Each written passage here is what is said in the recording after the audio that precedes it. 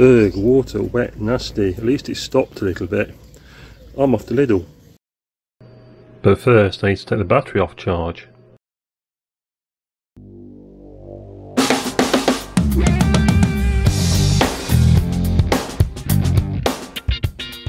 So, welcome to the sauna. I've just been shopping and somebody's fiddling around with the rotor in the car park, so sorry if you hear some background noise.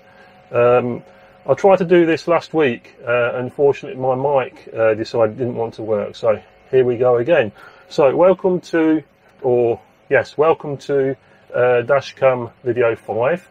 I've not really mentioned the numbers or anything, but it's the first time I've actually said something before the actual dashcam bits.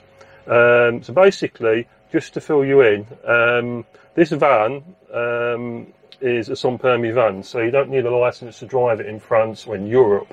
You just need insurance. If you were born before 1988, which is my case unfortunately, us old uns get to drive for nothing without having to take a test or lessons or anything. So I've just sat behind the wheel since 2018 and driven this van. Now, some of you in the UK might think this is quite dangerous, but it's quite the normal here, because there's lots of rural places that are very empty, where there's no public transport, and so this is the next best thing. I live in a place which is near Paris, but until quite recently, about 4 years ago, we had no bus service, or very little of a bus service. So to get to the station about 3 miles away, you either had to drive, ride your bike or walk. So yeah, I sort of bought it so I could get about and do shopping and things and go to the park. But the idea is eventually I'll be able to drive to the next village. I'm still not there yet. I suffer very badly with panic attacks, and I think it's for me it's pretty amazing I've got this far really, but some of you might not think so. But yeah, I need to get further and further afield with this van, and basically this is why I'm doing the dashcam videos, because it records me driving, it records the things I come across. Sometimes you get people that are going too fast, sometimes people cut me up, sometimes people cut corners, sometimes people just do really stupid things. Even in this village, it's a small village, 1,700, 800 people. But you still get the occasional person that just thinks nobody's there, I can do what I want. So basically that's why I put the dash cam up, plus the fact this is a sans permis van, so the insurance premiums are not exactly cheap, and if I have a crash I like to be able to have some sort of proof that it was their fault or mine. So basically that's why I'm doing these dash cam videos, and I'll try to do an intro roughly about what the video is going to be about. I won't bother now because this is a bit long, and I'll just leave it there and I'll leave you to watch the videos.